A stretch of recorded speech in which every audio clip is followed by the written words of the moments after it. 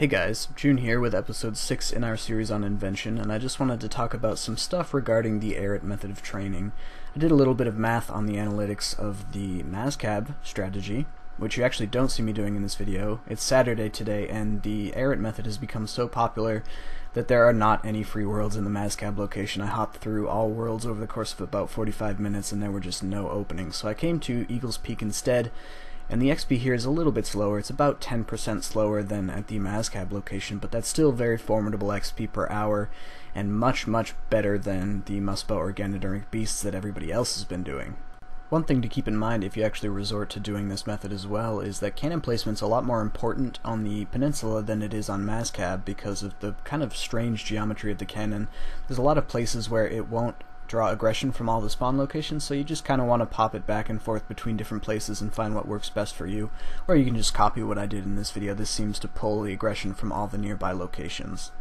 As for the actual core of this video, I did a whole bunch of testing for the last 4 or 5 days on the MASCAB strategy, and I just wanted to share the different results I got for XP rates and things.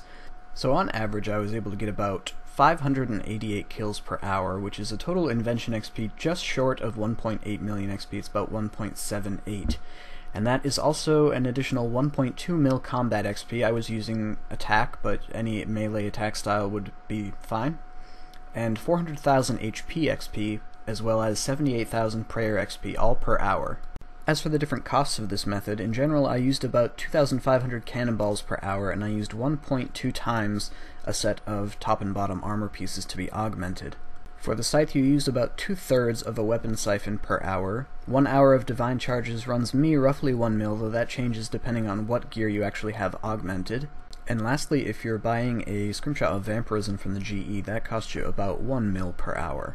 If you add up all of those costs, you end up losing about 15 to 20 mil per hour using this method, depending on the current state of the armor, mostly, because they seem to be the most highly fluctuating item amongst those. Cannonballs seem to center right around 1k each, divine charges have been relatively stable, siphons have been stable, and vampirism scrimshaws are roughly stable. This is of course all offset with an average profit of about 6 mil, from the drops of the Airut, assuming that you are picking that stuff up, and that assumes that there's no bones because you'll be using a bone crusher, which is what yields the prayer experience I talked about a minute ago. So the net loss from this whole thing comes out to roughly around 10 mil per hour on average. Even if you ignore all of the additional XP and just calculate the cost to Invention XP ratio, it's about 5.5 GP per XP, which is really cheap. This puts it roughly on par with firemaking as a cost skill, and everybody seems to unanimously agree that firemaking is a relatively cheap skill to train.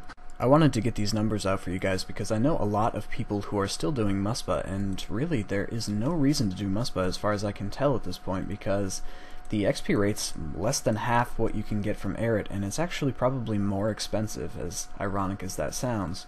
So if you haven't tried out the Airut method yet, I strongly recommend that you do.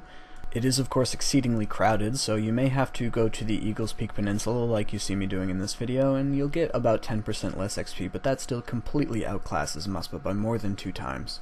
Last tip for this video, if you haven't tried out using a demon horn necklace at Airut yet, you may want to give that a shot. Reaper necklace is still going to be a lot better DPS because you don't have 100% hit chance against the Airut, but the demon horn necklace will make sure that your prayer is full all the time, and it eliminates the need to use any kind of prayer restoring potions, which means you can extend your trips, and it's a whole lot less effort and makes it ever so slightly AFKable, though you definitely don't want a hard AFK because you can still die. So thank you guys as always for watching, and I will see you in the next video.